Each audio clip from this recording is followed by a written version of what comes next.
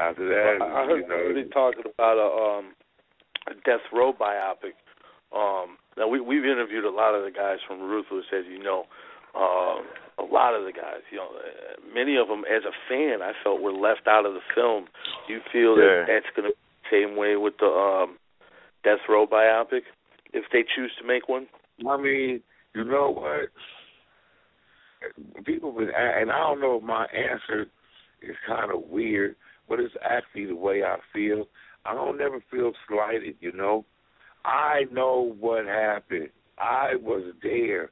I was a major instrument in the whole thing. So in some areas, I just don't even really want to revisit that shit. Like, it wasn't the most beautiful time. It was a good thing for my career, but it wasn't like, something that I'm going to glorify, especially the way that I was moving. I ain't trying to bring none of that shit up. Some of that shit needs to just stay where it's at. And if they choose to use my likeness in a flick, cool.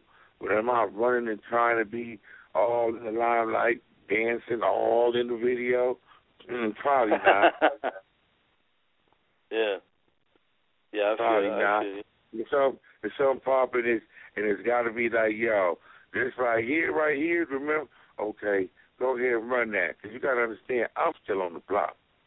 Right. If I had done that and retired somewhere and be like, with my feet up, and we'll it might be a different situation.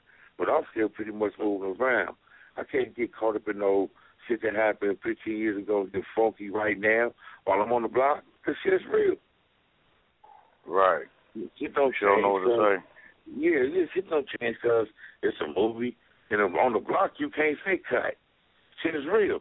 So I don't really want to bringing none of that old stuff and somebody nephew feel some kind of way because they seen some shit. I ain't got time for that.